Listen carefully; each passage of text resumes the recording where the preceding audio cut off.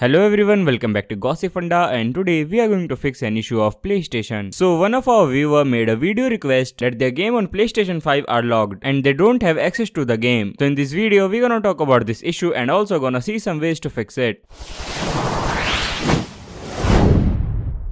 So this may be a temporary glitch, and that's why first of all check your internet connection and also make sure to check the status page of PlayStation. This will help you to know whether all services of PlayStation are working properly or not. The next thing you have to do is to system update your PlayStation 5, and after the system update restart your PlayStation. So if you see a padlock icon next to a game, then it means there's a problem with game's license, and in that case first of all try to restore your license. To restore your license, first of all go to settings and go to users and accounts, go to other, go to restore licenses and select restore. Also, some game requires PlayStation Plus membership, so make sure to purchase a PS Plus membership. Also, make sure to check transaction history of your account. The next thing you have to do is that you have to enable PS5 console sharing and offline play. And for that, go to settings, go to users and accounts, go to others, go to console sharing and offline play and select enable. If the padlock covers the whole game image, then it means parental lock is enabled for the game. And to fix it, contact your parents. I can't do anything. So these were some ways to fix your issue. I hope this video helps. Make sure to like, share and subscribe. You can also visit our website from the link in description. Thank you so much. See you soon.